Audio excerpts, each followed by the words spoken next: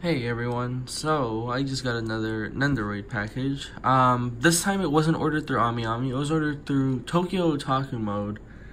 I just felt like I should make a video since I don't think a lot of people order from there. I went on YouTube and I don't really see that many Tokyo Otaku Mode videos, so I'm thinking of doing it. Also, this time I'm making the right choice and I'm recording landscape. Yeah, I know, beginner mistake, but alright, this is how the packaging is. It's still pretty nice. It's still pretty... This is the standard shipping that takes 47 business days to arrive. It still is pretty heavily secured. I didn't have a problem with it. But yeah, let's look inside. Here's a... Alright, so it looks like... Oh, that's a clear file folder with virtual YouTuber Zero. That's pretty neat. I like how they did that. I will definitely be using that. And then here's his invoice. And this is how they package my Nendoroid. With bubble wrap and paper. So it was handled pretty well. It's pretty nice. Alright. It looks like there's nothing else hidden. You never know. I mean, I didn't expect a clear file folder. So let me just remove the bubble wrap.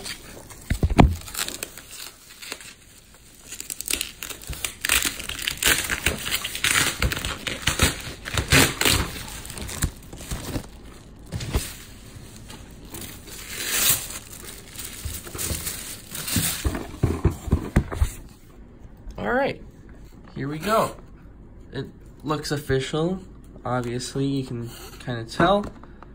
And yeah, I got Kazuma from Konosuba this time. It looks pretty good.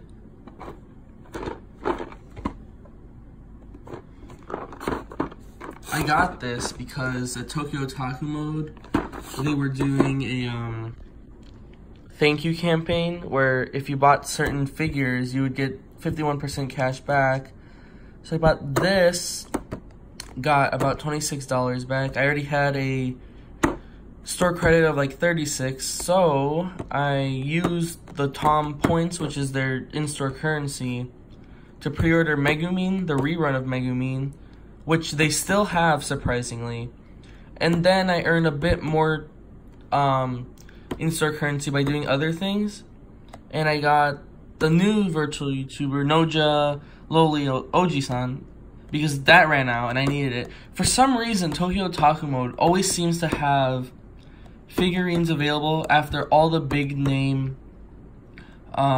figurine stores like AmiAmi and not My Figure Collection, but you know, all those other big stores that you can pre-order. After they're sold out, for some reason Tokyo Otaku Mode always seems to still have them for pre-order.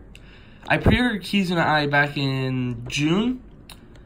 She was released in November. The downside of Tokyo Otaku Mode is that they release their figurines about 3 to 2 months after they've been officially released. But I mean, they look legit. I just think that they order a lot in the beginning and pre-order a lot in the beginning. And since a lot of people don't go to Tokyo Otaku Mode, that makes them still readily available for pre-order later on. But I'm hoping to get Kizuna Ai by January. This was already not a pre-order. This was an in-stock item. So it's good to know that in-stock items come pretty available and pretty fast. For pre-orders, I don't know yet. I will keep everyone updated. Most likely I'm going to buy another Kizuna Ai just because I like Kizuna Ai. There's also like official figure sellers around here where I live, so you know, I kind of don't want to wait anymore. But we shall see. I'm going to unbox this and we will see how he looks like. Back, he's out of the box and this plastic shield is still up here. But yeah, let's see what we get. We get another leg. We get two faces. Him shocked, him looking sinister. Normal smiling face. We get more hands, more arms. We get the create water. We get his sword.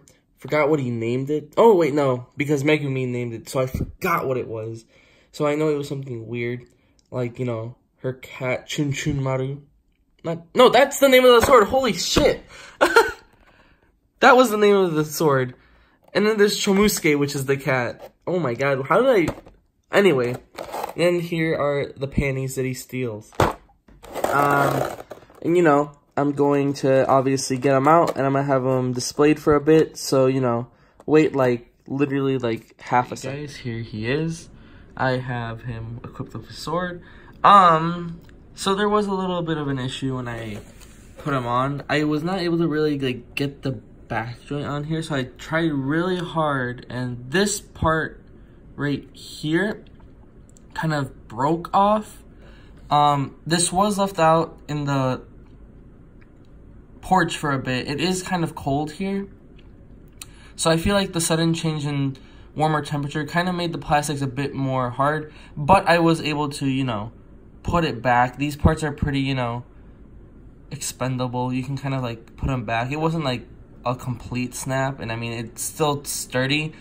If anything, I can just like permanently glue this part to here, but I understand why it's detachable now, so you can attach this to his back first, because it's a bit hard to do it attached to this stand, which is what I did, and that was my mistake. But yeah, he looks pretty good. And his cape is moving a bit. Stand is standard. Obviously, the build on him is pretty good.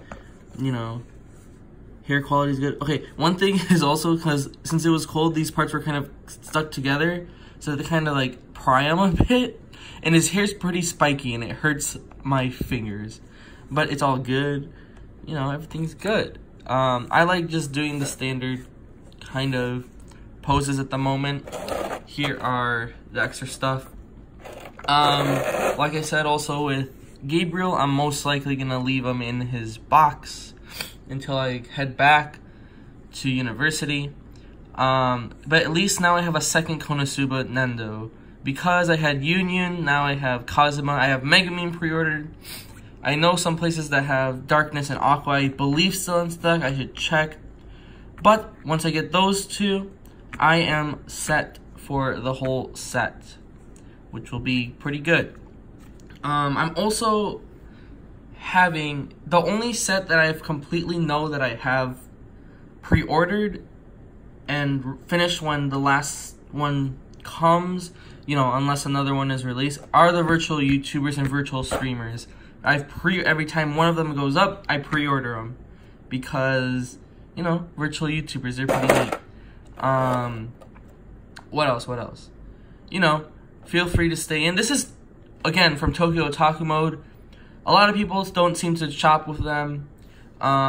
It's kind of a weird site, but it's also pretty good if you know how to work the system, I guess.